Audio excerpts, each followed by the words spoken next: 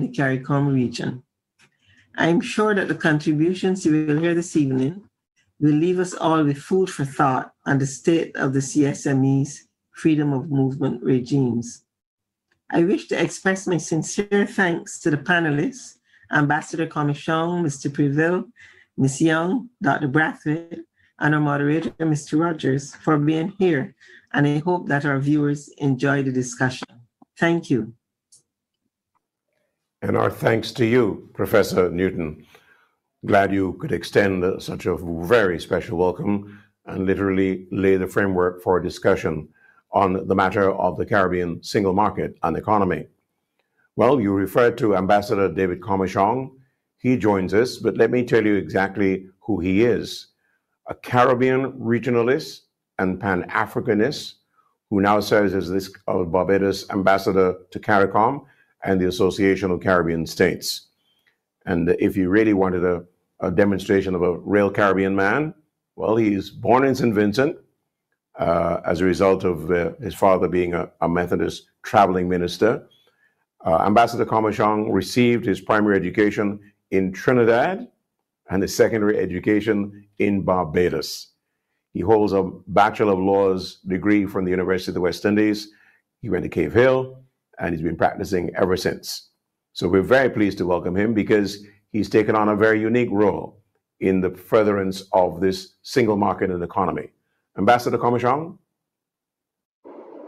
Thank you, Julian. And thanks to Professor Thelma Newton and the Impact Justice Project for inviting me. Julian, there's one thing you didn't say about me, and it's that I am something of a Calypsonian. So I want to start my presentation with a calypso. I'm not going to sing it.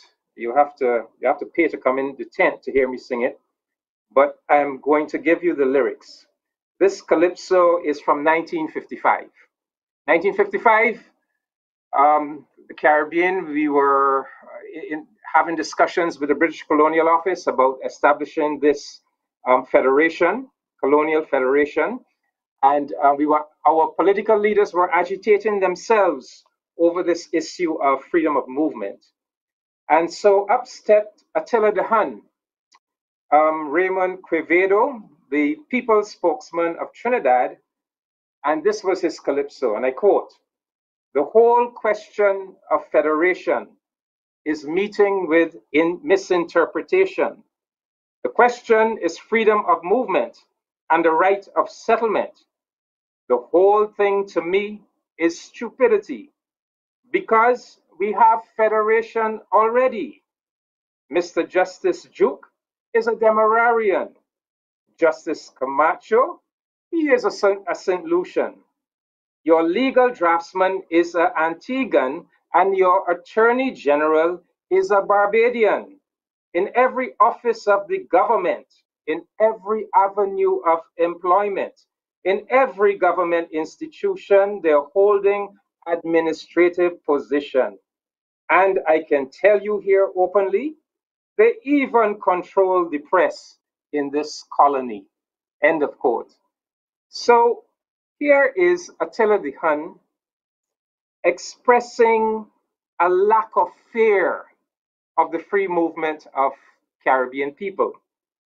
In fact, not only is he not afraid of it, but he positively embraces it and welcomes it. And he does so because he understands that he's dealing with family. It is family coming in. And not only are they family, but they're bringing valuable skills and talents to contribute to the Trinidadian colony at the time. But unfortunately, this was very much a minority point of view among the political elite at the time. And as we know, the Federation foundered on this issue of freedom of movement, with particularly one of the larger territories being very much concerned that there would be a whole set of migrants coming from the smaller and less developed West Indian territories. And we know the story. Jamaica came out of the Federation, Trinidad followed suit, and the Federation collapsed. So traditionally, there's been this fear of freedom of movement of our people, even as we talk about integrating our region. But freedom of movement is critical to any integration project, especially in a region like the Caribbean. Think about it. What is the quintessence of our Caribbean region? Well, we were the world's first slave societies. What is the fundamental feature of enslavement? It is restriction, lack of movement, lack of the ability to move. And so, if we are talking about building a contemporary process that helps us to transcend that history, that past of restriction, clearly, this concept about giving our people the freedom to move, not only in a physical and economic sense, but it has a psychological dimension as well. That must be central to our people's experience. But it is something that we have grappled with. When we started, after the Federation collapsed, we went to CARIFTA. We did not have it in CARIFTA. We went to the early iteration of CARICOM in 1973. We did not have it in that early iteration of CARICOM. It was only when we recognized that circumstances were forcing us to move to a single market and single economy that we took that step of including in our arrangements freedom of movement. But we still put it in Article 45 as a goal.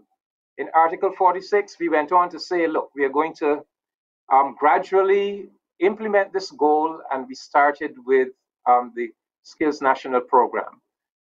So we're going to discuss the Skills National Program, the Right of Establishment Program, etc. But I would just end this opening segment by saying, I believe that we need, our integration movement needs freedom of movement. We can't have a single market and single economy without it.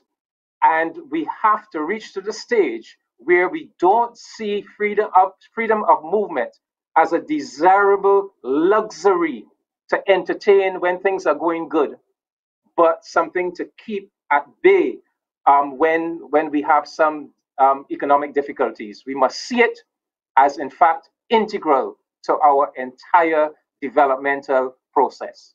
Thank you very much. Thank you very much, Ambassador. And thank you for reinforcing something that many people across this region have said again and again. We still have a federation, so to speak, because all these elements that we referred to and Attila referred to back in 1955 are still with us, and we're really still working hard to reinforce the value of. Let's find out exactly where we are, and we're fortunate to have with us Titus Prevel, who is the program manager of the CARICOM Single Market, and he is at the CARICOM Single Market and Economy Unit based in Barbados. He started there back in September 2020, after having served as a permanent secretary in his native St. Lucia for over 12 years now. He's been in this post. Most of the time, he's been permanent secretary in the ministry responsible for trade, industry, commerce, and consumer affairs. And he also served in tourism, civil aviation, etc. All these portfolios would strike me as being relevant to his current focus as the program manager of CSME. So let's bring Titus in here to give us a sense or a roadmap. That's exactly where the process stands. Thank you, Julian. Let me also thank Ambassador Commission for his opening statement, and also to put on record my sincere thanks to the Impact Justice Project and to Professor Newton for her comments earlier on. Well, Julian, we will get deeper into the roadmap as to where we are, but I just want to move from the point made by Ambassador Commission, where he started to lay the groundwork for the rationale for free movement of persons within an arrangement such as what we have called CARICOM, and more particularly the CSME. And to say that when we talk of the CSME, what it is we're trying to do. So we would have had arrangements for regional integration going as far back as the post 1962 period after the collapse of the Federation. We would have had in 1968 the establishment of CARIFTA, and of course in 73 we saw the deepening of the economic relations, as it were, to move into a customs union with the development and establishment of CARICOM. Now, the CSME, as Ambassador Commission was intimating, was one step further in the iteration that takes us into what we call a single economic space. It's a step deeper than a customs union. And under the customs union, we had a common external tariff. We had the establishment of rules of origin to ensure that goods traded within the region would not attract any duties except for those we make exceptions for. And in 2001, we decided to have this revised treaty established with something called the CARICOM Single Market and Economy. And this was a response to the global circumstances of course, the WTO having been established in 95, and we had happening around us the establishment of a number of trading blocs, including NAFTA. So as a natural response, the heads in 1989 at Grenada in Grenada moved into and gave impetus to the establishment of the CSME. And it is premised on the rationale that as a region, if we were to build sufficient economic capacity and economic efficiency, and therefore competitiveness, we would better be able to compete with what was happening around us globally, as one. And two, we would begin the process of changing the economic structures of our economy, which were largely dependent on trade between ourselves and the rest of the world, and hardly within ourselves. And also, it was meant to address the issue of building resilience among ourselves. So we would have created a greater domestic space. And in there, we would have wanted to see the establishment of businesses and economic activity. But for that to happen, one of the key factors of production, which is labor, had to be able to move freely. The CSM is premised on the free movement of capital, goods, services, the right of any CARICOM national to establish a business in any sector, and very importantly, on the whole issue of the right of people to move. And so we could not have an economic space, a single space, seeking to build efficiency, grow a market, if the factor of production called labor could not move. And therefore, this is really what drives the whole idea of the movement of skilled labor, as Article 46 of the revised treaty speaks to. So what have we done? In our attempt to build a single economic space for the production of goods and services, we have seen that the CARICOM Secretariat and the community, in fact, established the CSME unit in Barbados. And this year would be, next year will be 20 years since the CSME unit has been established in Barbados, with the primary purpose of being nearer to the people. So the whole idea of the CSME unit as itself was one step that the community took in making the matters of CARICOM appear closer to the common man and woman. We have seen that the Secretariat for the CSME unit has established social security arrangements for the movement as people move around the region. We have seen the creation of institutions such as CrossQ, the CARICOM Development Fund, the CARICOM Competition Commission, the CCJ. And all these have been established in part to treat with the single economic space we're talking about. So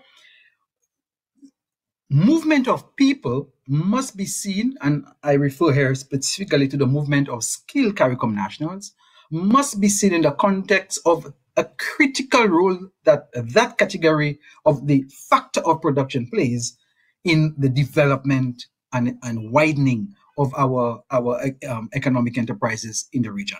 So I will stop here for now, Julian, and we will have more discussion on that. And I go back to you at this point. And as promised, your roadmap.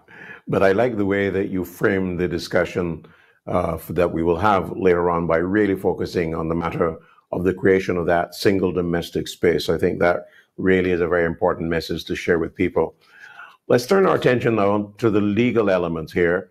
And this is where I'll invite Gladys Young to join us. She's an attorney at law with expertise in international law and regional integration. She currently serves as the senior legal advisor, officer that is, of the CARICOM Secretariat, responsible for the CSME. She holds a master's in law and international economic law, a Juris Doctor, and a Bachelor of Arts in political science. Quite a combination, but all relevant to helping us better understand and forge, of course, the critical legal elements regarding the CSME. Welcome, Gladys Young. Thank you, Julian. And I would also like to express my thanks to Professor Newton and Impact Justice and UE and UETV for organizing this excellent panel discussion today.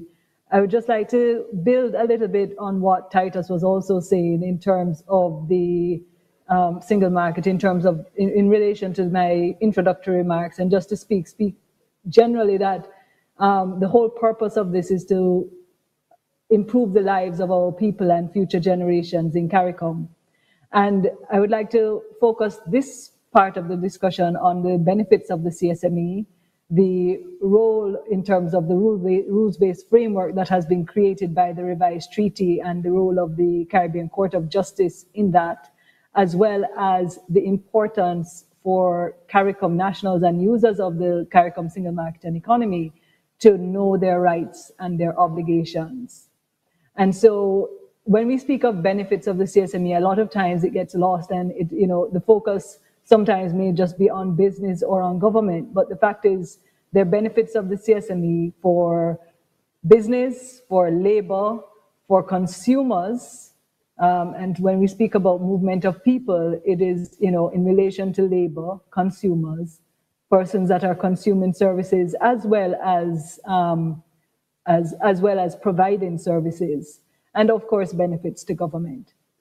And some of that in terms of for business would include the expanded market for goods and services, the fact that you have a larger natural resource base, a larger workforce from which to pool or to gather all of these skills, and of course growth in terms of being able for businesses to be able to merge with other businesses and to be able to do joint procurement, which I'm sure when we're discussing further, we'd be able to speak to some of the areas that we have developed. And in relation to labor, you have the increases in skills in terms of what has been provided, the focus on human resource development, but also you have a larger employer base from which to get your for labor to be able to seek to move.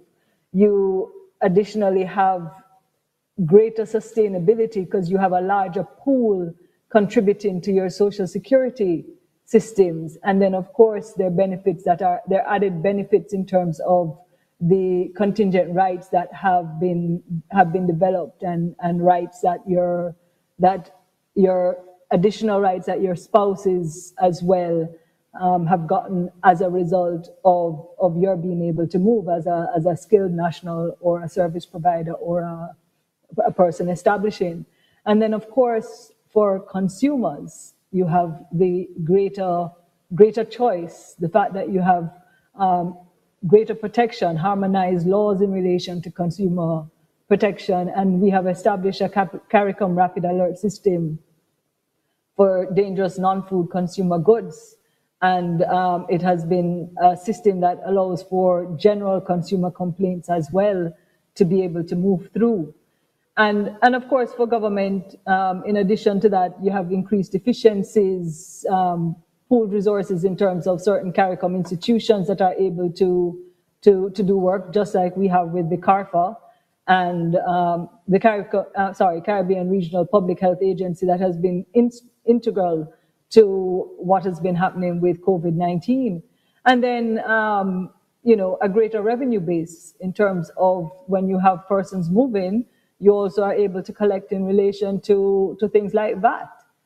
But more importantly, and I wanted to focus this part to just speak to the fact that through the revised treaty, we have created this rules-based framework, and it provides a level of certainty, predictability. And through some of these judgments, we've also had greater inclusivity in relation to what we are doing at the CARICOM level. And we have provided avenues to address challenges experienced, including challenges to the Caribbean Court of Justice, so that we've gotten quite a bit of guidance from the court in the continued operation of the system. And the community and the secretariat, through the secretariat representing the community, has also played a role in these cases in terms of not just in where the communities are defendant, but also in the supply of information and in making submissions that are for the benefit of the community. And we've had, from the court's guidance, we have been able to further develop and reform our procedures in CARICOM. We have reformed procedures in relation to the common external tariff and applications for suspension. We have established procedures specifically in relation to refusal of entry, which came out of the judgment of the court. We have also been able to further the work that is being done to harmonize and simplify procedures in relation to movement of skills and services coming out of some of the dicta from the court. And we have had the move where we are now publishing decisions of the conference. Those are on the CARICOM website. We have more work to do, but we have already started publication of decisions. We have greater inclusivity in terms of the private sector, labor, and civil society being engaged at various levels, also at the levels of the organs and at the level of the conference in particular. And,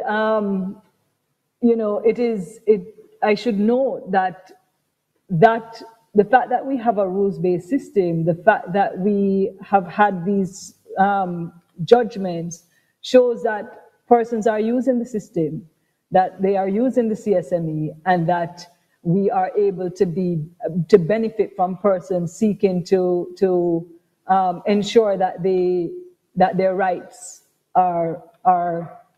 that they're able to exercise their rights.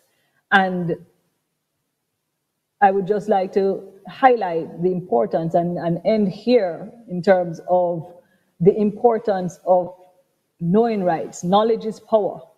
And it is important for all users of the system, community nationals and business in general, to know the rights and obligations in relation to the CARICOM single market and economy, and in relation to the free movement of persons. It is important for government officials to also know those rights and obligations, and they do, but it's important for users of the CSME to know and understand those rights. And that is why public awareness and public education is key to ensuring that we are able to have that people know their rights, that people are able to exercise their rights, and that they know the obligations that come with the various rights that they have. And that it is important not just that the Secretariat continue the initiative in terms of the community, but that member states also take up the mantle and ensure that they are doing continuous public awareness initiatives in this regard. I'll turn over Julian at this time, so you can, and we can go back into further discussion later in terms of some of the specifics. Thank you very much, Gladys Young. Of course, the legal eagle, so to speak. We got the benefit of her input and much more to come. Let's turn our attention now to introducing Dr. George Braffett, who is a political scientist and analyst with obviously an interest in regional integration and security matters. And he's described his specialty as Caribbean thought and Caribbean political economy, among other topics. He gained his BSc and MPhil in political science from the University of the West Indies and his PhD in international politics from Newcastle University. And during those PhD studies, he focused his thesis on the politics of migration within CARICOM, particularly the free movement of community nationals in Barbados. So he's got a particular perspective that will be very interested in our discussion today. Dr. George Braffett, welcome. Good evening, and thank you very much, Julian, for that warm welcome. I'd like to also thank Professor Newton and the Impact Justice Program. And I would like to thank the University of the West Indies for playing such a formative role in this panel discussion this evening, which I think is quite instrumental and timely. From the perspectives already produced, Ambassador Commission laying out in terms of a brief historic development to the point that we've come through, decolonization, CURFTA, CARICOM, and now we have the CSME, and we're looking to even advance on that, to the point made by Ms. Titus, where Titus spoke in terms of the domestic space and those challenges and those reasons why we had to navigate carefully, particularly as we want to encourage all the factors of production to be moving in a direction positive for the people of the region. And then for Gladys for really putting out there the type of lenses that you can perceive and see the benefits for the people of the region. I think those are really important platforms. Agreeing with all that is said, I want to start by going back to a statement from one of the pioneers of our regional movement and the post-independent vintage, and that is His Excellency Earl Walton Barrow, who acknowledged that the collective wisdom of the region's people is of high value, and unless the peoples of the region understand the purpose of all regional institutions, integration will become a more difficult progress. We have it in our hands, and I'm seeing, regardless of the indigenous or exogenous forces that compound us, because we will always be faced with challenges, but we also recognize that we have opportunities. And it is in that vein that I really want to say that migration is fundamental to the human condition and of benefit not only to migrants, but also to sending and host countries. And within our collective wisdom in the region, this is something that we have to understand, that migration is part of life. And within the context of our CSME, I know it is a hot button topic, but I've been engaging in terms of with the member states, individual member states, and in my capacity as a consultant for the CSME. And I have been able to discern that we are sometimes floored by myths. We are sometimes attached to tradition, but oftentimes we prefer not to put the gaze on the object. And if we put the gaze on the object this afternoon, then I would want to say that during the course of the next 2 hours or less than 2 hours now, there are many things that I will share with you. I will suggest that one of the things that comes up all the time is an implementation deficit within CARICOM. And I would say that is something that can be overcome. It is overcome by political will and leadership at the top. But at the bottom, it is strengthened when we understand what Barrow was speaking about when he was speaking about the collective wisdom. It was meaning suggests giving everyone meaning from where they are and being able to lift up where you can and to push up as you go forward and push forward. I'm suggesting that the fears of, some say, carrying capacity, some say institutional capacity, some prefer to limit themselves and can only see in terms of what had happened before. I had a population of 80,000. It has only gone to 85,000 over the last 40 years, and I'm comfortable with that. But no. We have now been given expression that we can account for in a realistic term. And that is the experience since March of 2020 in terms of COVID-19 and our responses. Something that was novel, new, and dangerous, and has actually emerged as perhaps, alongside climate change, as the greatest threat facing our regions. And this is precisely why now more than ever, we have to give reason for the people to be able to move, to add to that domestic space in terms of movement, in terms of skill, in terms of cross-fertilization of the rich and diverse cultures that exist within the region, and to give essence and show the globe that we can depend on many of our endogenous forces to deal with exogenous problems. And I'm saying now is the time for free movement. We cannot wait to go to Bridgetown or Kingston or any other town in this region if we are waiting for all the stoplights to change and give green. We have to move now. Now is the time. And we know we have already established. We did not do it after the 2008 economic hurricane that hit us in the region. So hence, there seemed among the people that we became slightly more insular.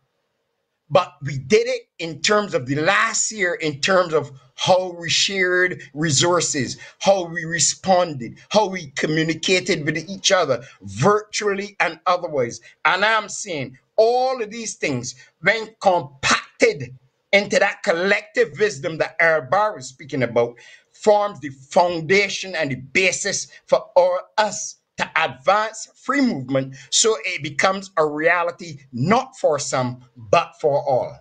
And I am willing, I will hand over to you here, Julian. There's certainly a lot more that I can say, but I just wanted to put the context in from where I speak, where I'm looking at the collective wisdom, institutional and the institutions and process in terms of building them to gain momentum and to push us as far as we can reach. The sky is the limit for us in the region.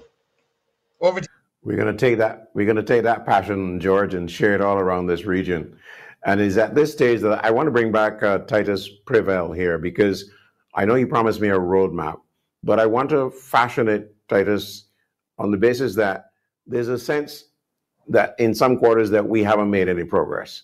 But I think you're in a unique position to exactly lay out for us and say, hey, this is where we've reached in the process. These are the clear benefits that have come to many people who've taken advantage of this freedom of movement. Yeah, thank you, Julian. And let me thank George for the passion which he has expressed himself this afternoon. What have we achieved so far with respect to free movement and the benefits of the free movement regime? The data does not show that our people are taking advantage of the arrangements with respect to right of establishment or even pursuit of job opportunities in the region under the skills regime. The data is not showing that. But what is it that we've done to ensure people have the possibility of using those opportunities? Well, first of all, you would have seen from a number of decisions from the heads of government that we have arrangements that treat with how skill certificates ought to be processed at the member state level to ensure that when people move, they move with a right. And the notion of discrimination and subjectivity is taken out of the door, because as a skill CARICOM national, with your skill certificate, you have certain rights. So in terms of looking at the roadmap and what has happened so far, one of the most critical elements of our arrangement so far has been the efforts that have been made to ensure domestic legislation in each member state the legislation has been amended to treat with issues that would have infringed national treatment, or what we might call discriminatory elements in our legislation that could have been used to discriminate on the basis of nationality, what one national CARICOM national would have in one member state when the person would have. So we've done a lot of work to treat with the legislation that we would have found in each other member state, each member state as discriminatory. So that's a critical element to give predictability to the system.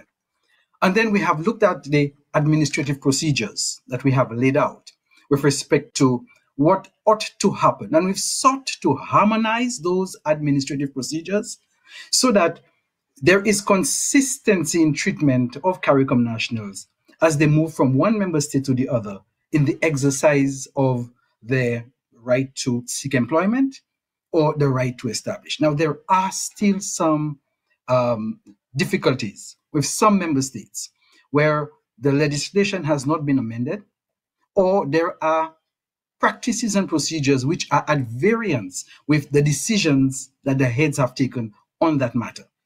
That is being treated with continuously, but even more now.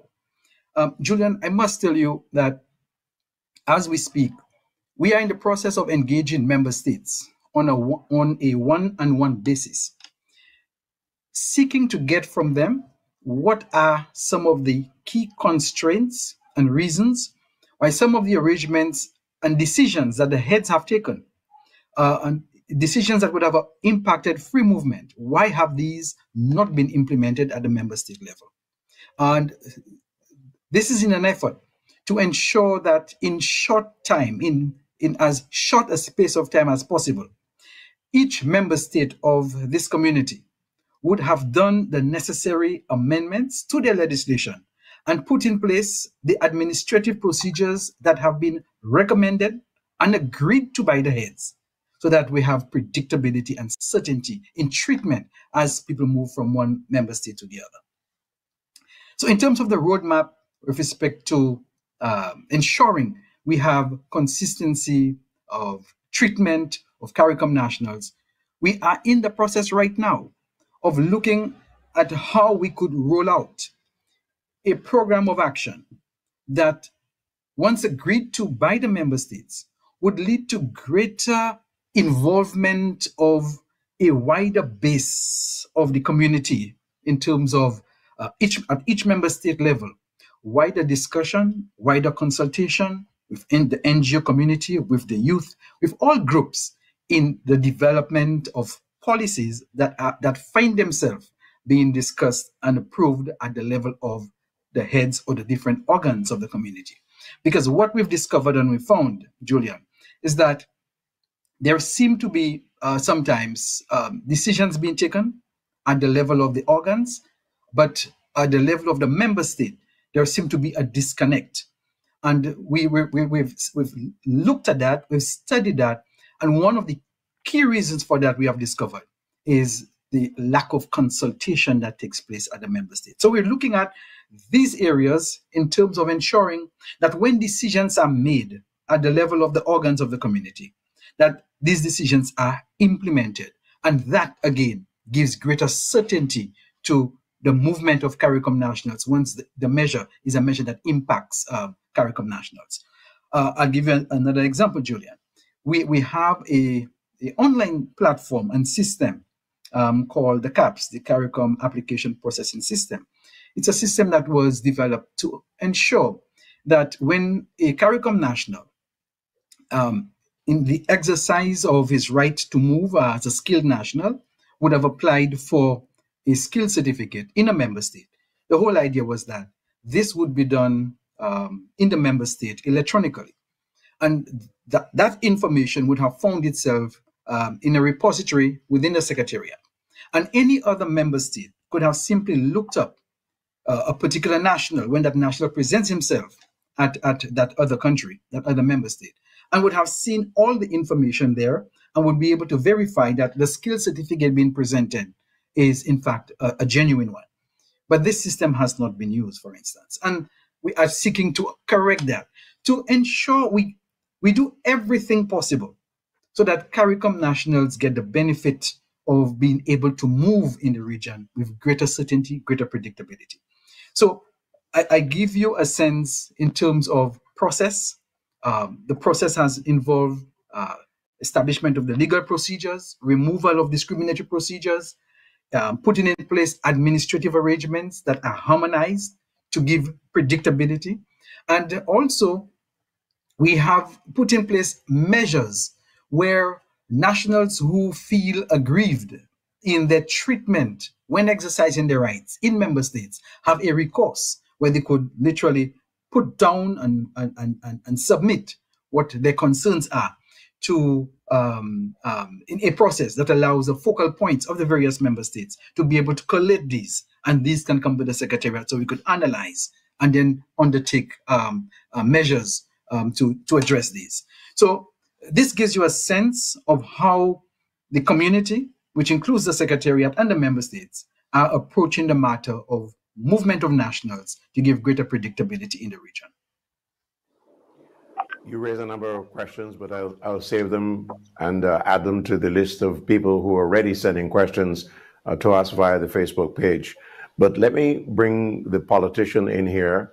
Ambassador Commichong, I know you've been in this post for a short time.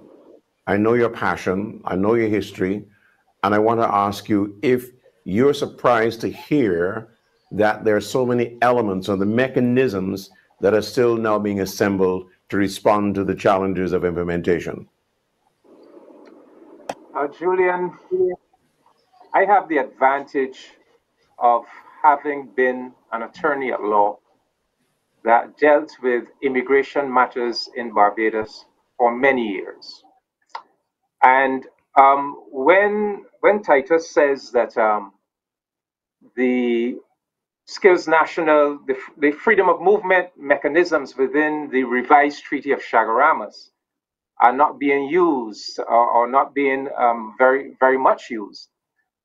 First of all, let's be very clear. The Treaty of Chaguaramas sets out that all member states are committed to the goal of full freedom of movement, but that this goal is going to be achieved incrementally. So it starts with the Skills National Program. Initially, that Skills National Program was only 4 categories of skills. It's now been increased over the years until it is 12 categories. And you also have the Right of Establishment Program, which is the right to move, to set up a business or to set oneself up in self-employment. Now, Titus is right that many CARICOM nationals are not moving under these programs. However, every year in Barbados, there are literally thousands of CARICOM nationals who move under the work permit regime. They apply for short-term, long-term work permits. There are also many who move illegally, quote unquote, who are undocumented migrants. I have taken in literally hundreds of undocumented CARICOM migrants in Barbados to the Immigration Department to try to get their status sorted out. And all those years, Julian, when I was doing this, and these undocumented migrants scared full of trepidation going into the mission department, and I had very little knowledge over those years of the existence of the Skills National Program. And no doubt, those CARICOM nationals who had come to Barbados and simply overstayed their time and sought out quote unquote illegal work and were here for well over 5 years, because you had to be here for 5 years before, if you were undocumented, you were given the opportunity to come into the immigration and make your case to them and hope that you could be regularized. But the point is, CARICOM has not, CARICOM, and when I say CARICOM, I don't just mean the Secretariat or the CSME unit, I mean the member states as well and all of the institutions. CARICOM has not done a good job at promoting these free movement programs that it has, and making the Caribbean people aware of them.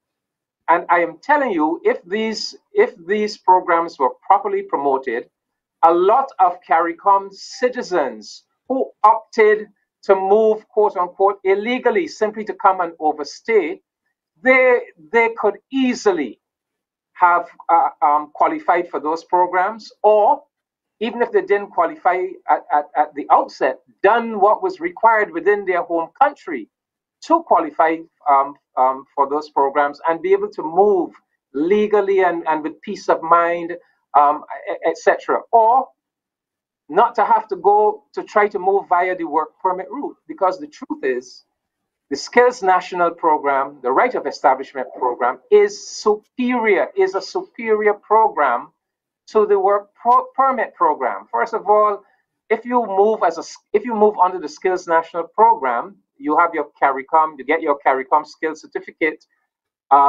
you get an indefinite reside and work status. You don't have to pay for work permits. You don't have to be renewing work permits every couple of years. And your spouse or your dependent children, or even if you have dependent parents, they get the right to move as well. And they get a number of rights within the CARICOM country that you have moved to. So I'm saying,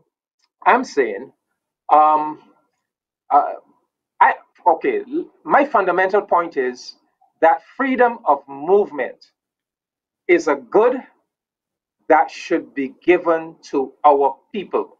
I'm not even tying it down to any economic argument.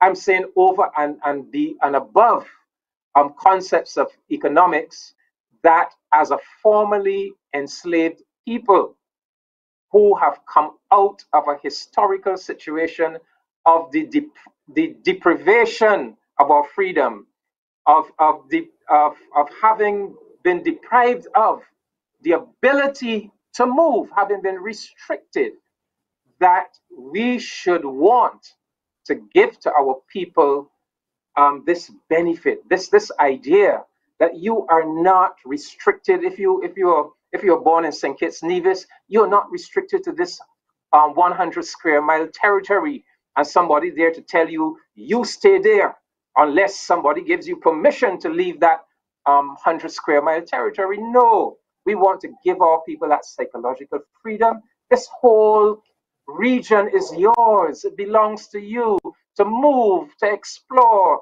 to look for life and career opportunities. So that's a given. But we haven't gone, we have said that we're going to do it incrementally. And I accept that it is also an economic good.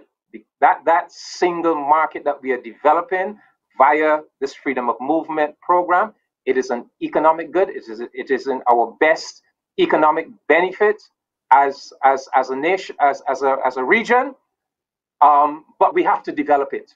We have to further develop it, and we have most of all to promote it to our people so that they know about it and they can make full use of it.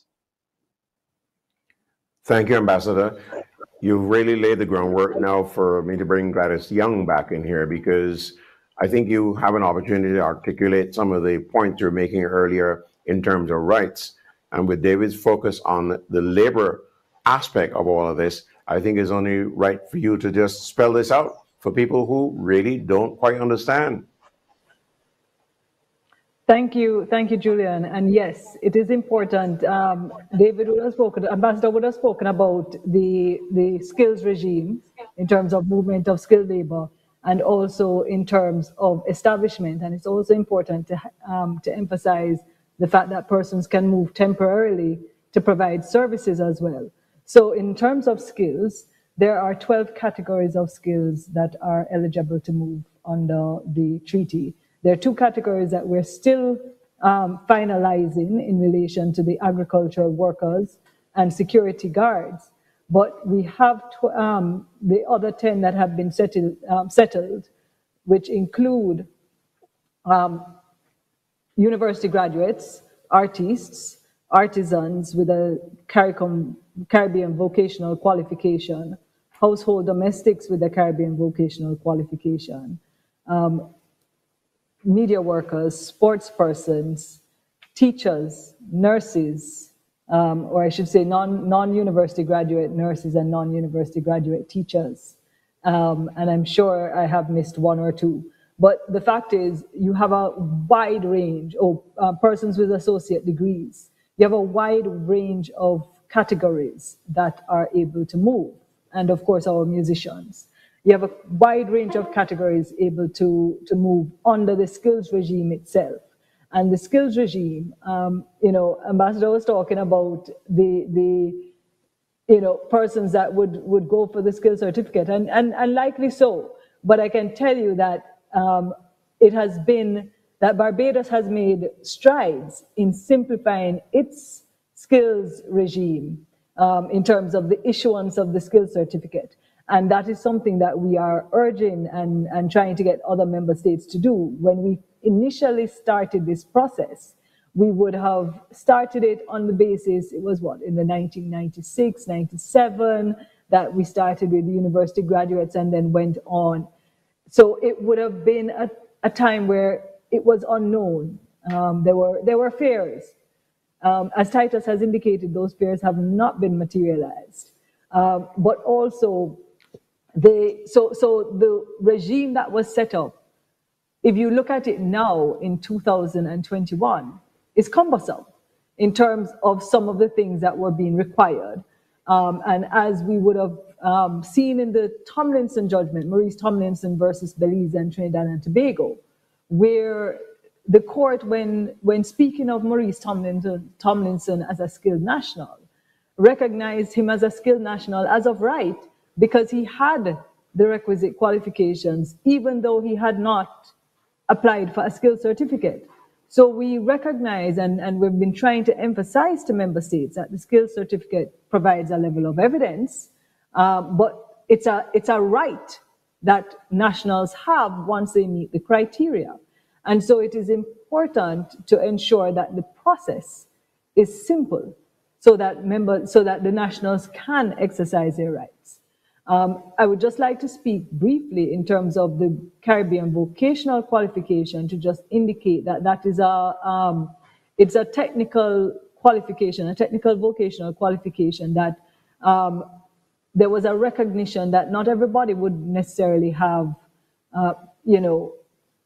academic qualifications, but that there are categories of workers that are essential that would require some sort of qualification to show that they've met a particular standard or skill level in terms of movement. And so the Caribbean vocational qualification does that. And there are certain categories, as we've said, artisans with a Caribbean vocational qualification, as well as household domestics with a Caribbean vocational qualification.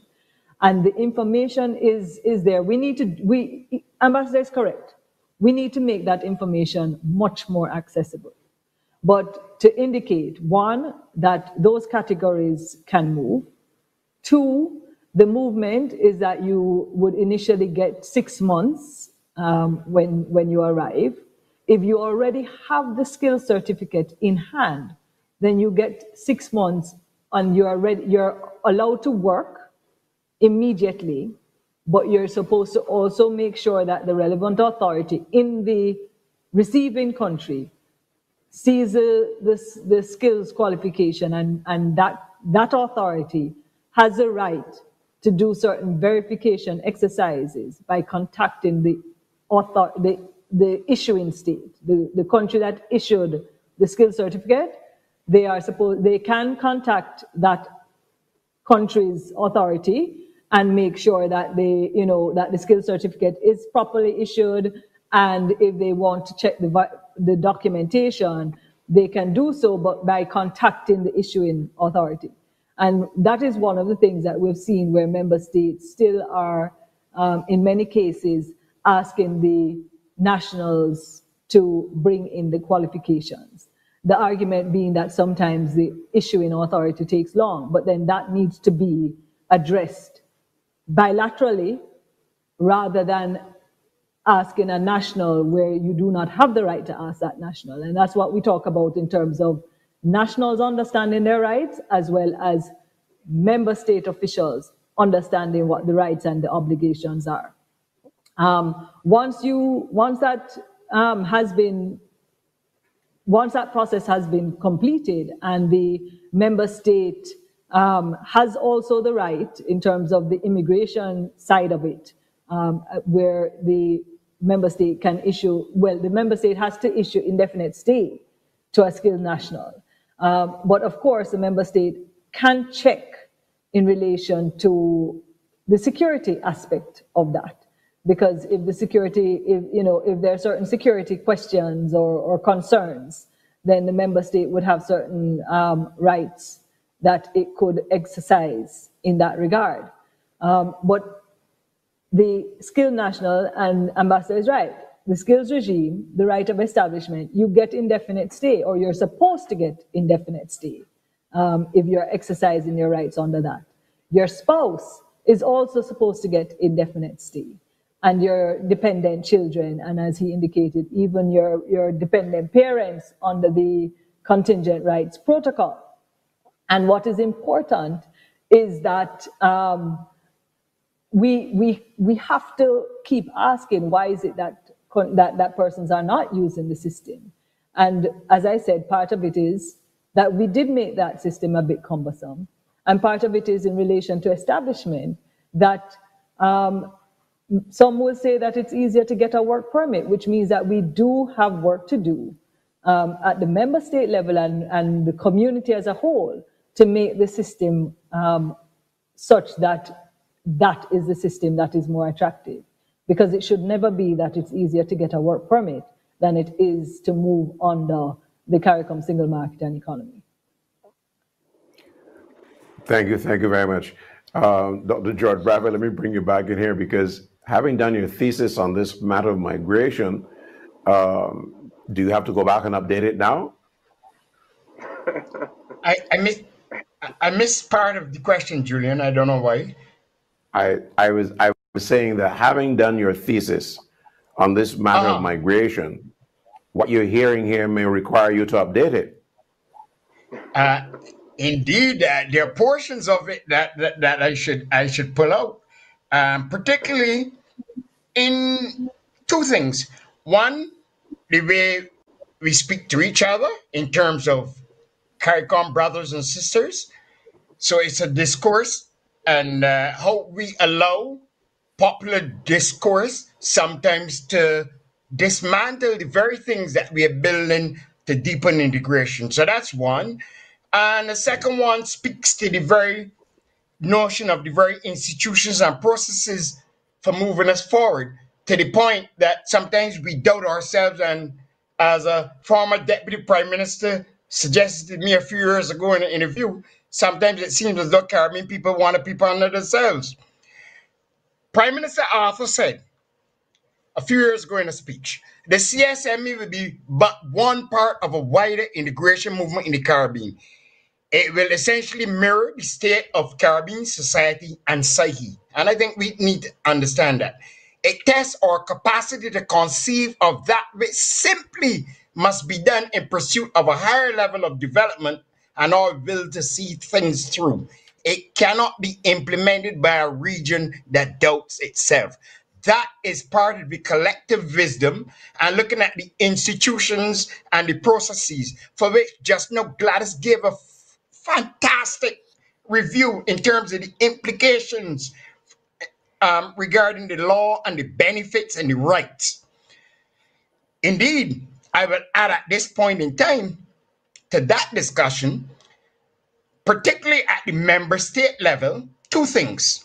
One, there needs to be greater interministerial and interagency collaboration. It is highly important. We have to ensure that all of our stakeholders know what is going on. And hence, the backlash that sometimes comes in terms of media or the lack of accuracy as projected through media that allow things to formulate would not occur. For example, we know particularly as the individual states arrive in what they call the crazy cycle where election is coming up, and then you make migration and labor mobility political statements, and there are distortions that are not conducive to state building, nation building, or integrated development. And it is when we sit back and relax and realize that we have to bring all the departments, all the stakeholders at that governmental level need to know what is going on. But at the same point in time, it is the media.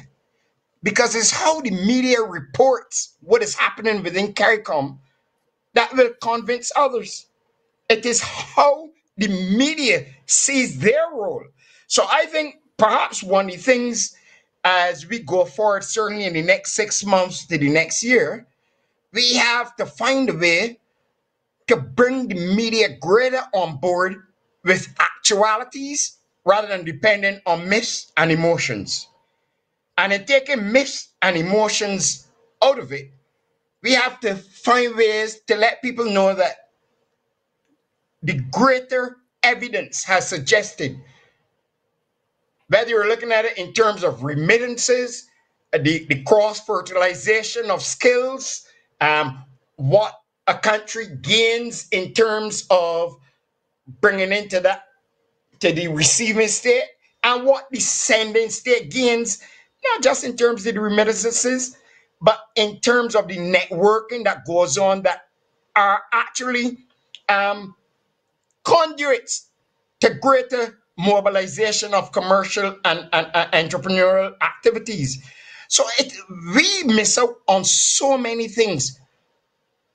One, by not having accurate information in terms of, and I know that with the labor market information system setting to have a rebirth, so to speak, I am confident that accurate information will be there, timely information will be there, and with the lessening of restrictions and prohibitive measures, these are things that will facilitate our regional development. So we don't have to worry about a brain drain if all of these resources are kept within the context of our domestic space. We have to worry about it when they go to the United States and United Kingdom or Canada or wherever else in the world, and sometimes become reluctant to return.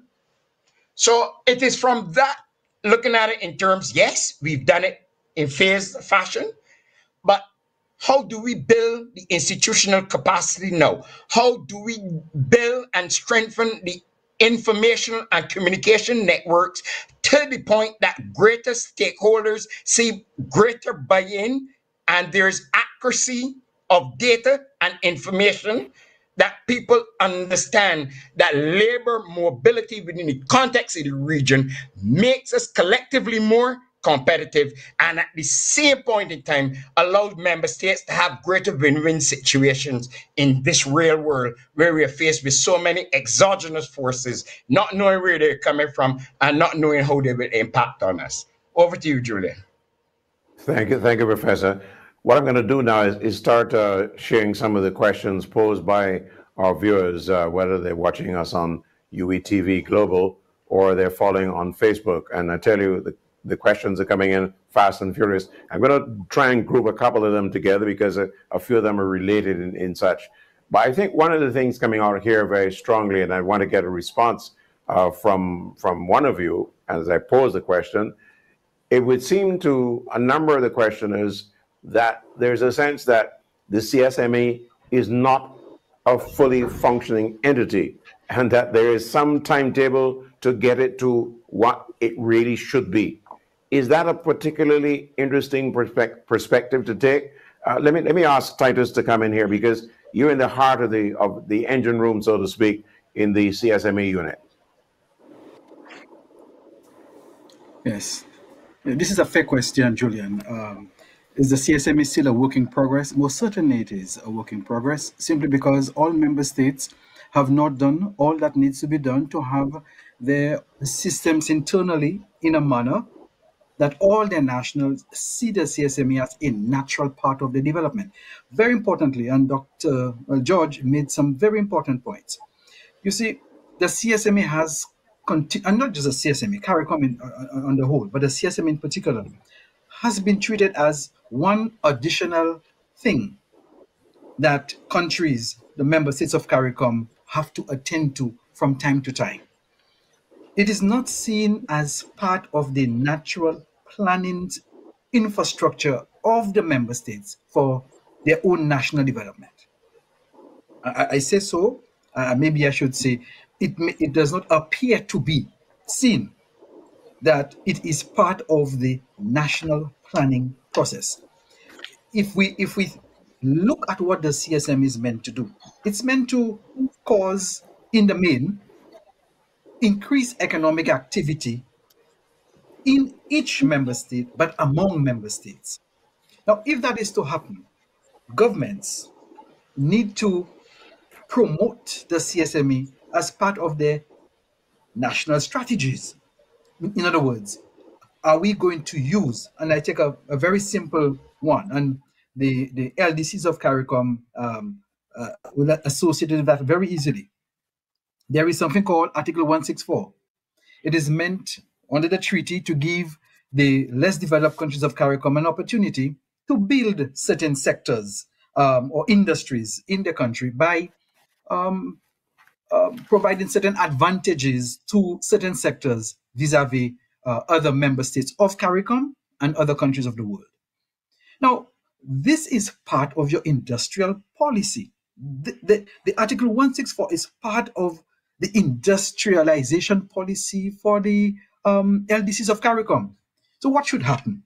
We should have in those member states, as part of your Ministry of Commerce, as part of your Ministry of Economic Planning, specific targets that you would like certain industries to reach by taking advantage of the Article 164. So it is as integral as that. The CSME should be seen, as we speak now, we're still in the midst of a pandemic. Member states agree that this pandemic is an external or an exogenous shock. It has affected countries, all countries of CARICOM, but the tourism countries have been affected even disproportionately more.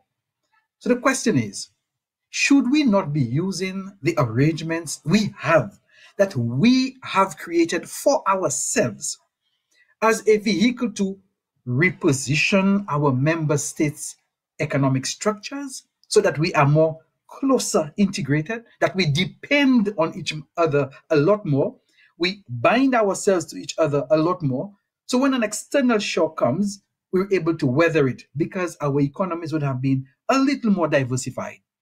That we are diversified around certain key industries such as tourism, but our diversification includes the building of other sectors that focus on arrangements among ourselves.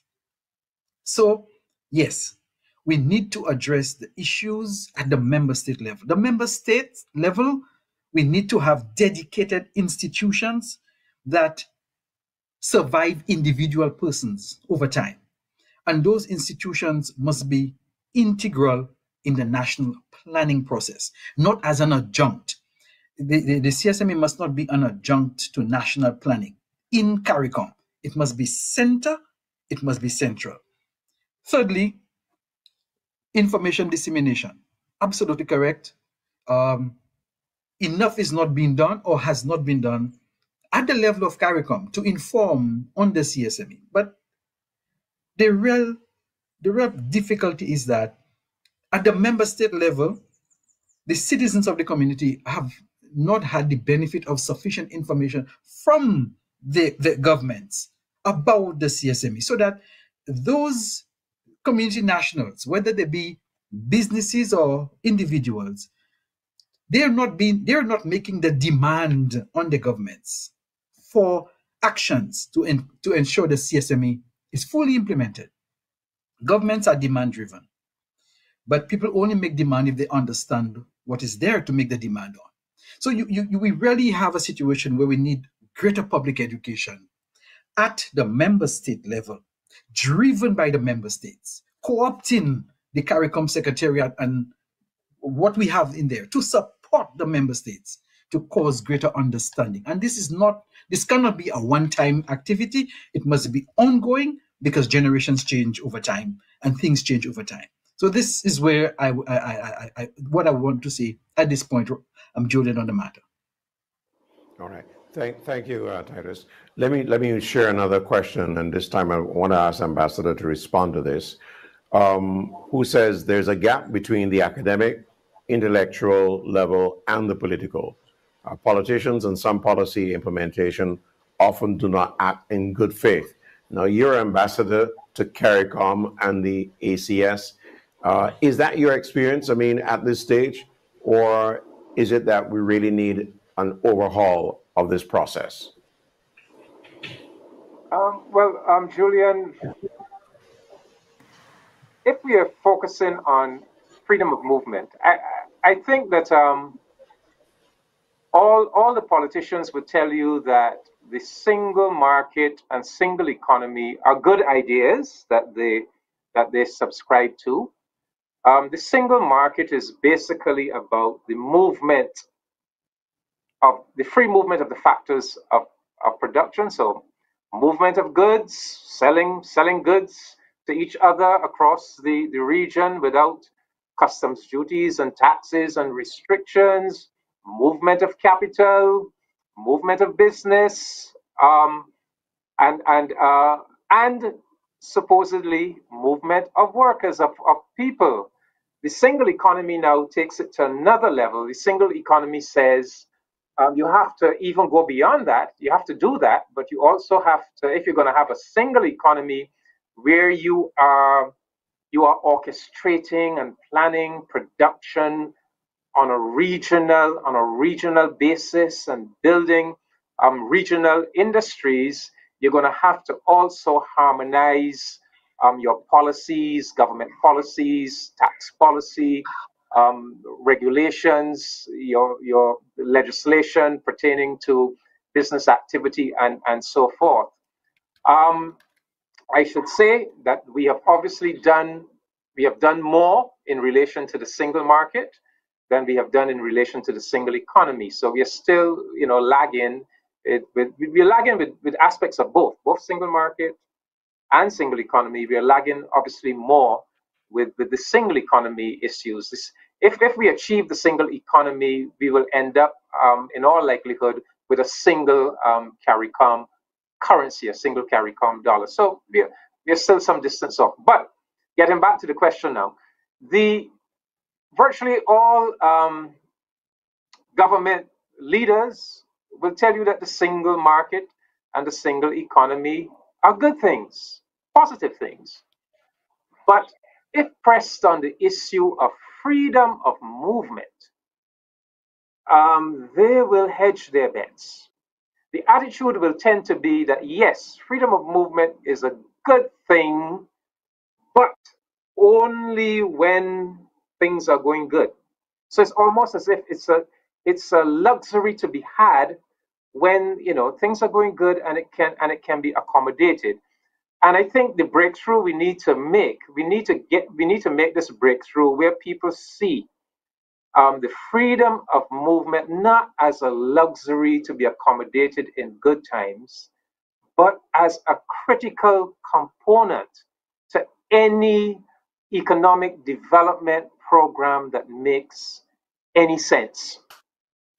And until we make that breakthrough in how we conceive of it, we are going to have this diffidence. So the diffidence is there, even in terms of how we're approaching it now, where we are saying we commit to the goal, but we're going to take it step by step, incrementally. Now, we haven't said that in relation to movement of capital or movement of businesses. We have said we're going to implement those at one fell swoop. But when it comes to our people, we are saying, hey, we got to take this thing, we got to be very careful with this thing. We got to do it bit by bit. So I think we really have to make that conceptual breakthrough that it is integral to any economic development program that makes sense, that people should be able to move freely. It is not something to fear. If you approach it from the perspective of Attila the Hun, or you approach it from the perspective of a Pan-Africanist or real Pan-Caribbeanist that believe that we are all kith and kin, that we are in fact brothers and sisters, that the slave ship came across the Atlantic, it stopped at Barbados, dropped off some, it went a little further, dropped off a few others in Grenada and up to Jamaica, that we are one people. If you have that understanding of us, you will not fear freedom of movement, just like Attila the Hun did not fear it back in 1955, although you had leaders of big Caribbean territories who were mortally afraid of it, so afraid of it that they destroyed the federation on the basis of that. And you know the irony, Julian? Traditionally, Jamaica, the bigger territories were the ones most diffident about freedom of movement, because the idea back then in the federation days was that all of these small islanders will flood Jamaica. That was the thinking then. But you know something? Fast forward a few decades. Right now, probably the migrants most to be found across the Caribbean, moving across the Caribbean, are Jamaicans. In fact, the traditional thinking was that the small, lesser developed countries would be the ones in favor of the freedom of movement. The bigger territories like Jamaica would be the ones against it. But what we are finding, the two countries that recently have come to CARICOM and said, we want to opt out of the component of the Skills National Program that has to do with agricultural laborers and household domestics. St. Kitts and Antigua. St. Kitts and Antigua. They're the ones who have said, hold on, we don't want to go this far. Jamaica is probably the only CARICOM country that is actually has the arrangements in place to certify, to give the household domestics the Caribbean vocational qualification that will permit them to move across the region. So when we look at this thing over time, there's a time when the more developed countries are saying, we don't want too much of this freedom of movement. The lesser developed ones are saying, yes, we are the one. And then it reverses. Then it reverses in time. So I think we really have to make that conceptual breakthrough. We are one. We recognize that this is our family, our kith and kin, and we really don't need to be afraid of our family. Barbados is undergoing a demographic survey now, because the government of Barbados feels that our population is too small for our developmental needs, and we are working on a population policy. But the thinking is that if we need to increase the population size, the first people we want to go to are our Caribbean brothers and sisters, because they're kith and kin. They're just like us. So we have to make that conceptual breakthrough to recognize our kith and kin. And secondly, we have to make that conceptual breakthrough in our economic thinking, where we, just as how we see movement of capital as being fundamental to economic development, that we see movement of workers, of people in the same light, something that is good and something not to be feared. Thank you, Ambassador. I want to go to a related element here because I got a question from one of the viewers who says, look, regional integration in the context of freedom of movement is being too over-regulated, with the exception of a couple who don't want technocrats to control their policy and sovereignty. But the key question here I want to pose to Gladys is there would never be any real integration unless all of the countries become members of the CCJ. How are you going to get the delinquents to join? Is that critical for the success of the CSME? Well, let me just say, Julian, first that all of the countries are part of the CCJ when it comes to the revised Treaty of Chaguaramas, and therefore that is not an issue. You will have countries that do not use the Caribbean Court of Justice as their final court of appeal that still have gone before the CCJ. Trinidad and Tobago has been before the CCJ as a defendant, and Trinidad and Tobago does not have the CCJ as its final court of appeal. Jamaica has gone in the case where it intervened in Shanique Mairi against Barbados, and also does not have it as the Caribbean as its final court of appeal. So there's a distinction between the original jurisdiction of the Caribbean Court of Justice that all countries have already become a party to, and the appellate jurisdiction that we only have 4 countries that are participating in. So the CCJ does have a critical role to play, and it has. As I started saying earlier, it has in terms of setting out some basic rules, some guidelines, some its interpretation and its application of the various provisions of the treaty and the decisions of the court, the decisions of the conference and other organs.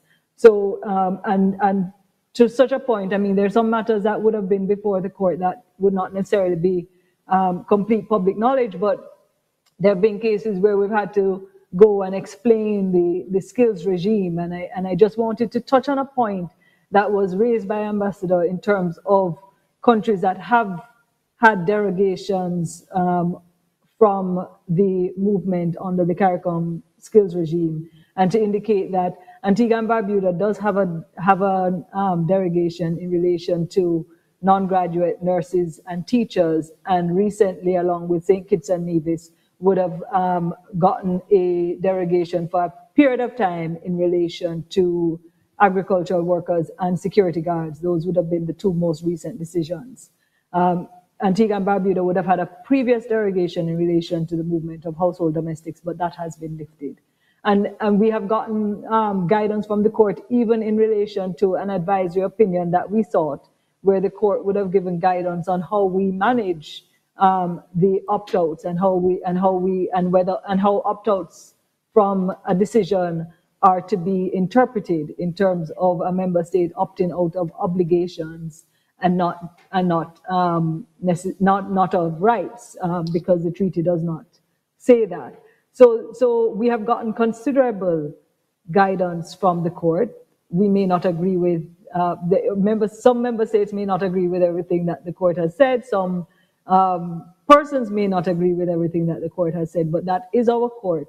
That is final, and that has exclusive jurisdiction over matters relating to the revised Treaty of Chaguaramas, and that all countries agreed would do so. So the revised treaty actually has it as and speaks to the exclusive jurisdiction of the court to interpret and apply the revised treaty, and all of our countries have implemented legislation in relation to the Caribbean Court of Justice in its original jurisdiction. Why don't we model our system after the EU? Namely, once you have an EU passport, you can travel without let or hindrance and take up employment. Is that the way it's supposed to work, Titus? I love this question. Yes, Julia, that's how it is supposed to work. Julian, the truth of the matter is, and you know, when I listen to Ambassador Commission, he speaks, well, he's the politician here, so he speaks like that. But really and truly, if I am a CARICOM national and I happen to have a place of abode in a member state, I have an electricity bill, I have a telephone landline bill, and I move to another member state of CARICOM. Why should I, in the opening of a bank account, why should I have to produce an electricity bill and a water bill from that member state? It means we're still not treating ourselves as CARICOM nationals. We in the exercise of the process of being and moving freely, we have to reach the point where once you have established you are a CARICOM national, then all the privileges, rights, and processes that one would have benefited from in the country, well, that a national in a country that you moved to would have benefited from, it ought to travel with you. So this is really where we are supposed to get to when we talk about freedom of movement of people in a single economic space. So we don't have to go proving over and over that we are a national of of multiple member states, so that we could benefit in the member state we've moved into. Once we are able to establish our credentials, bona fides, as belonging to the community, then it should move across all member states of the community, which is what your question, Julian, is about in terms of should we have a system akin or along the lines of the EU. That is really where the goal should be. There, and we are not there. We are not there. In fact, you look around and you see that the members of CARICOM that have moved into freedom of movement of people are the group of member states called the OECS. They have moved in that direction long ago. What were the lessons we learned from that? We saw no mass migration. In fact, I am, without having the sight of the data before me, but my knowledge of the region tells me that there has been no mass movement of anyone. None of those economies have been overwhelmed.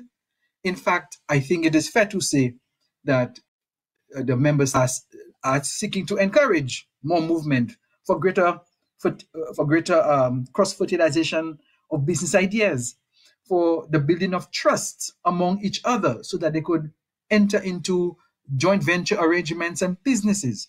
That's what we are hoping we can get to very soon, and where we should be if we are to transform the economies of this region. And I'll stay with you because I'm not sure whether I should give Gladys this one quickly, though. Is a CSME certificate obtained in one country valid and acceptable in another country? Well, the short answer is yes, but Gladys can elaborate. Gladys? Sorry. Yes, the heads long ago agreed that a certificate issued in one country should be recognized by another country. And in fact, most countries are doing that. And as I said earlier, I mean, there is work to go in terms of not just simplifying the procedures, but in terms of the countries. Some countries have not fully implemented the decision, but the single certificate is the way it is. The heads would have said so. As I indicated earlier, the countries do have a right, when a person presents the certificate, to verify the certificate and the documentation upon which the certificate was issued. But any such verification is to be done contacting the issuing authority, the issuing authority, not through making a community national go through another application process. And that is something that we are working closely with the member states on. It is something that I think once you put in a procedure, sometimes it's hard to let that administrative procedure go. But that is certainly the rule. That's a rule. And I should also indicate, when there was a discussion earlier in terms of the single market, of course it's going to be a work in progress, in the sense that just like with any country and any regular market and the market forces, you do have to have further development and reform of your laws as time goes by. And that's exactly what is happening here, where we did have procedures put in place, but there's a recognition that we do have to simplify them to make it easier for persons to access their rights. And the other point that I'd like to raise is to make it clear that while you have a skills regime that is incremental, so to speak, and when I spoke to the categories, it's already quite wide.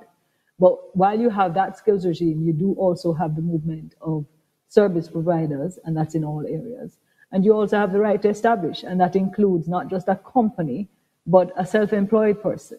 And so the extent to which we have already opened up in terms of freedom of movement is quite large, and it is important that we get that message out there, and we continue to get that message out there. We have done a number of public education programs over the years to do that, including having tertiary student exchanges from various member states to other member states.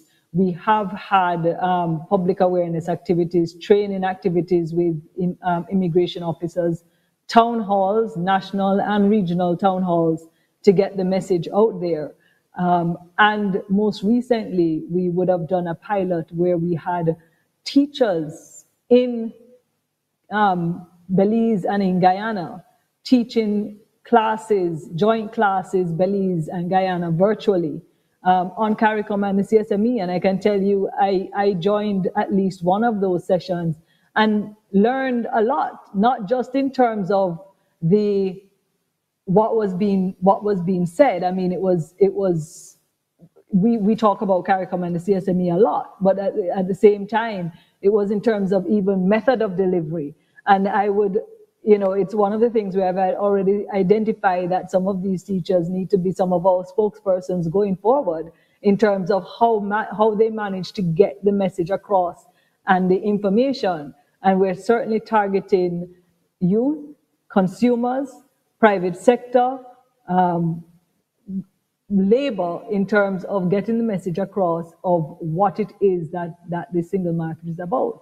As a consumer, you're supposed to be able to consume services throughout the region as well. Over to you, Julian. It would seem, let me ask Professor Bradford to come in here, because it would seem, based on a question that just came in, is the onus on the ordinary citizens, the media, and so on, to force member governments to fully implement CSME? I mean, if people think that is the problem, we have a problem, George? That is an excellent question, the way you phrased it. My philosophical background actually tells me yes.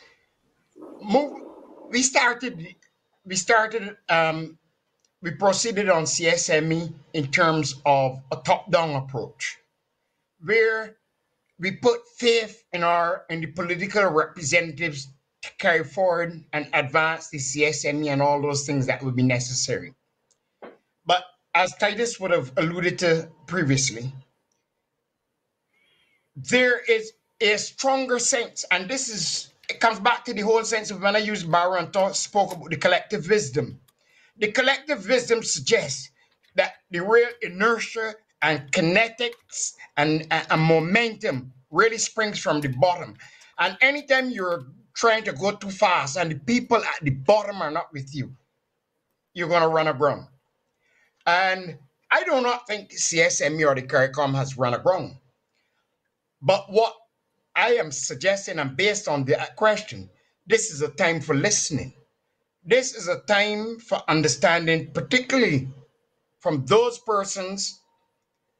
And indeed, I would like to encourage the CSME unit and CARICOM as a whole and the member states to start interviewing and collect collecting stories of the experiences, particularly of those persons who would not normally have moved, because we know the first 5 categories represented the smallest margin of the collective in the region.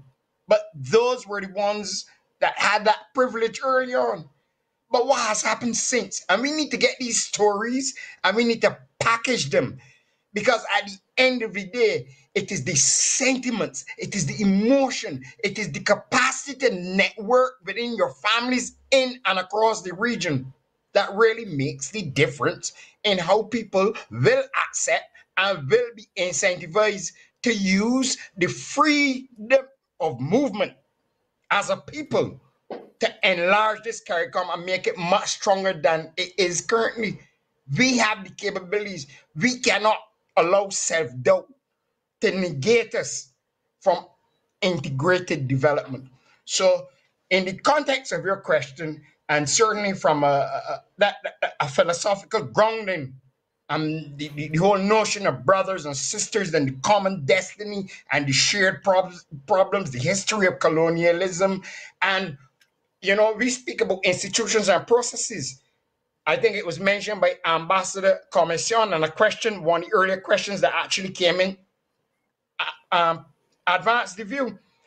But the reality is, prior to the institutionalization of these things, there was a lot of movement across this region without the papers, because we were all under one colonizer. And there was that movement, and people were allowed to legally engage in commercial activities.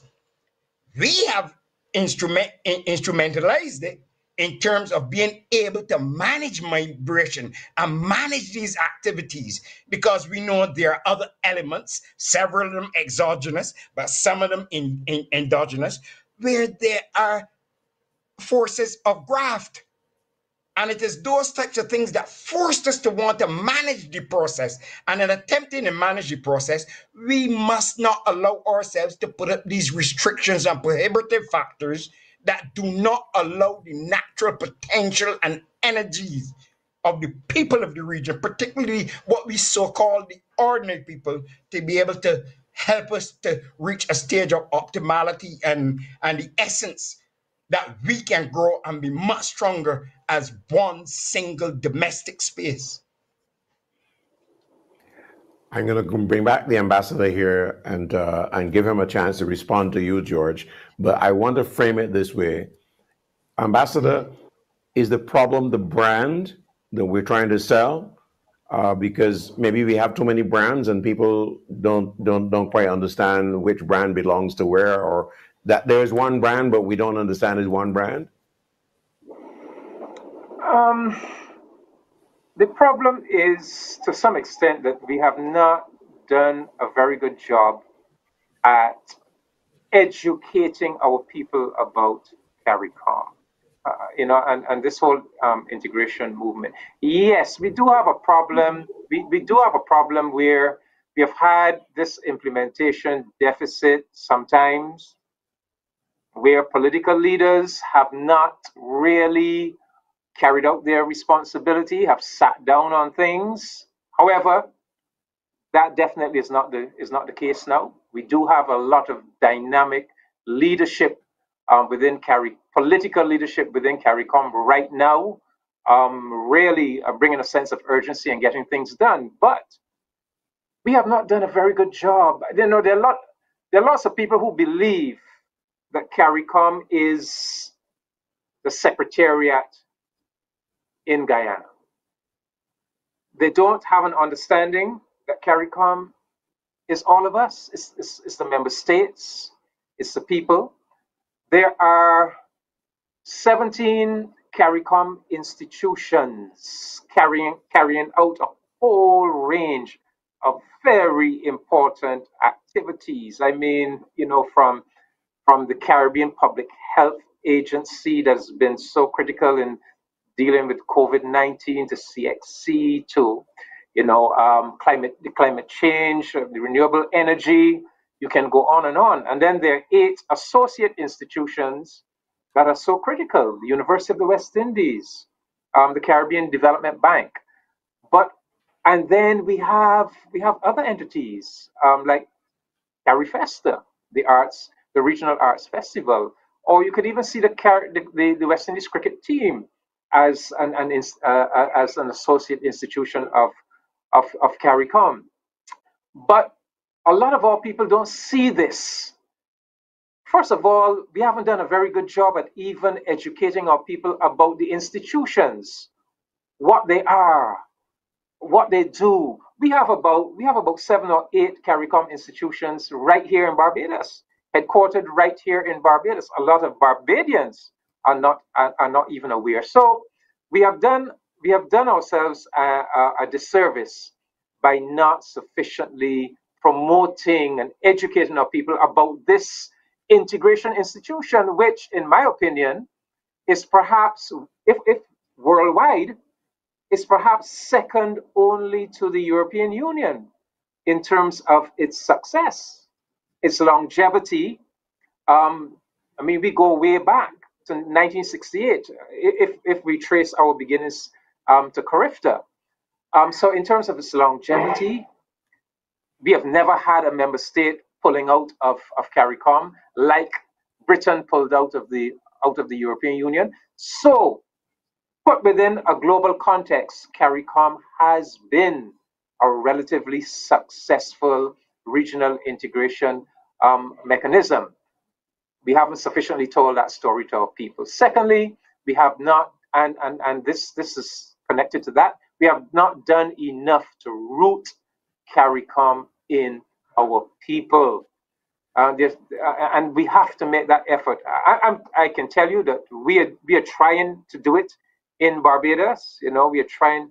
The Secretariat has told member states, look, you have to set up consultative mechanisms. You have to set up interministerial consultative mechanisms. You have to also set up consultative mechanisms with your civil society, your private sector, your labor movement.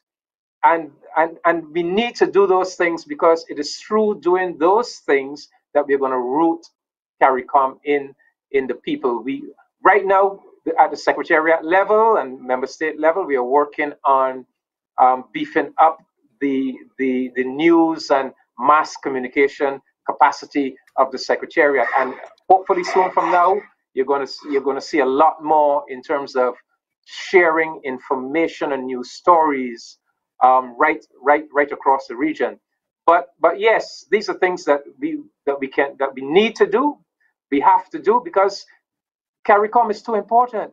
It is too important to us, to our region, and we have to make it work. We are living in a world where we don't have many friends. It's a very hostile world. This is our mechanism for collective security and collective development. We have to give it more firmly to our people, and all of us together, we have to make it work. We've been talking a lot about, in a lot of ways, we've been talking about individual people. I want to spend a little time looking at the prospects for business and the movement and of businesses, etc., mergers, acquisitions, that kind of thing. Let me ask Gladys Young to zero in on that. And a question was raised, which you can answer, really, about the matter of double taxation. Yes, thank you for that, Julian. We do have a CARICOM agreement on double taxation. It's a very long title, so I won't get into that. But we do already have an agreement from 1994 dealing with double taxation arrangements. And it is an agreement that there is some work that we are doing now to bring it up to, as I said, from 1994, a lot has happened in terms of the tax landscape. And so there are some matters that are being addressed to amend the agreement and to bring it in line with some of the international arrangements and internationally led push in relation to taxation. But speaking generally to business, and as I said, we were speaking already on the right of establishment and the fact that it is for companies and also for individuals in terms of self-employed to establish businesses in the region, in any member state, and to provide goods and services. And in that, we are doing considerable work in relation to harmonizing the laws and the procedures in relation to the right of establishment and to companies generally. We are also pursuing initiatives, and I'm sure Titus can jump in at some point, to further in relation to the mergers and acquisitions. Well, mergers and acquisitions come naturally in the course of business activity, but certainly once you also have mergers and acquisitions, and in a regime where you have sought to remove certain barriers and to eliminate some restrictions, you do not want that to then be put aside or done away with by companies' behavior in relation to anti-competitive practices or abuse of a dominant position. So we certainly are in that. We already have some of that addressed in the treaty, and we are working on including in the treaty arrangements and the mechanisms to deal with mergers and acquisitions in terms of notification to the competition authority, but also, or I should say notification requirements, so that the competition authority can be aware of those mergers and acquisitions that may have an impact in terms of creating a dominant position in the single market and economy, and therefore from moving from that, being able to address any sort of, being able to put in place certain requirements. And we do have the policy being developed and being discussed with a wide range of stakeholders, including private sector, because obviously this would impact private sector greatly. In terms of the other aspects, we have in fact created a public procurement regime, I should say a protocol dealing with public procurement to allow for, to open up the market access in relation to community nationals in one member state being able to tender and benefit and get certain rights in relation to public procurement opportunities in other member states. And in fact, one of the key provisions of that is that for public procurement activities, where a member state is going to reserve public procurement activities for nationals, it would do so for nationals, including nationals in other CARICOM member states. And I should note, though, that we did, based on some member states' concerns in relation to being able to give an avenue for small and medium-sized businesses to benefit, and also in relation to particular activities, we did put certain carve-outs in terms of threshold amounts and in terms of particular activities that are reserved, that are not included in the protocol. But there are a lot of aspects that we are working on for business and for business activity to ensure that we are making it more open and more accessible. And I should indicate that there is also work being done in the services area, because of course companies would also be providing services and individuals, and that work is being done in terms of even how you deal with recognition of services, and ensuring that if you are a service provider in one area, a professional in terms of accounting or other professions, that you would be able to, that recognition should be able to be utilized in the other member states. And so there is work being done in terms of a professional services bill, as well as advancing the services strategy. Let me, in the remaining minutes I want to ask Titus to respond to a question about immigration. Somebody suggested that it would appear that a lot of immigration officers don't live up to the letter of the law regarding CSME.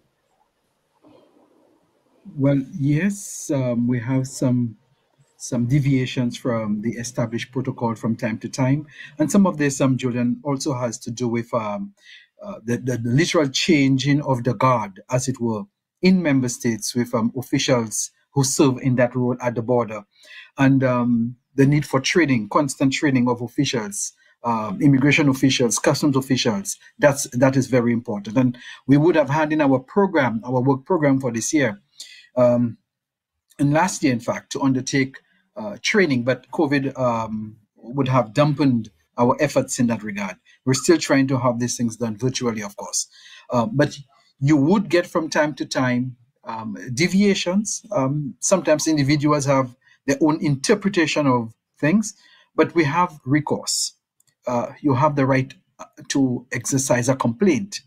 At every point of entry, especially at the airports, member states ought to have put in place, and most member states have done that, a complaints procedure that can be initiated by the person who is aggrieved. So we are, in fact, we have a mechanism to handle that. And since I have the floor, quickly, George, quickly, Brother Rogers, I would just say that in relation to companies, we are looking at finalizing the fiscal incentive regime, a harmonized fiscal incentive regime for businesses, a CARICOM financial services agreement, and an investment agreement also. And these are all tools we are putting in place for the business component of our activities within movement in the CSME. I got 1 minute left, and I'm going to give it to Professor Braffett, because it was his passion that really struck home in his first intervention. George, you got a minute. Okay. In wrapping up, what I am going to really call for is to reflect on the collective consciousness and the fact that we are building institutions, and all these institutions carry processes within them that need our help, our input, and the political will. With that being said, I want to see more cooperation and collaboration, not only at the level of the interministerial, but with the stakeholders and the civil society, as noted, and then carry that across to member states, so that that greater collaboration is conducive to further cooperation. And it is with those things that, even when things we may not agree, it is out of speaking about the conflicts that we can gain that consensus necessary to advance the region, and with a people-centered development, and noting that it is about integrated development. And we must bring in the media. The media has a responsibility in terms of accurate reporting, and we have within the context of CSME and CARICOM, they have a duty to ensure that there is ample information there that can be shared on every platform, whether it's Facebook, regardless, wherever it is, but it must be shared. And in sharing that, we also have to expose and divulge some of the experiences of persons across this region who would have benefited and who would have exercised their rights and obligations in relation to the whole movement. With that said, I think this was a wonderful panel, quite insightful. I learned a lot, and I'm sure the region has learned and will be calling for much more of it. I thank you. And I thank you, Professor, and I thank the other members of the panel for joining us and helping us explore this particular very, very important subject area. Thanks to you. Thanks, of course, to Impact Justice, and thanks to our partners here at UETV Global. I'm Julian Rogers in Kingston for the Caribbean community.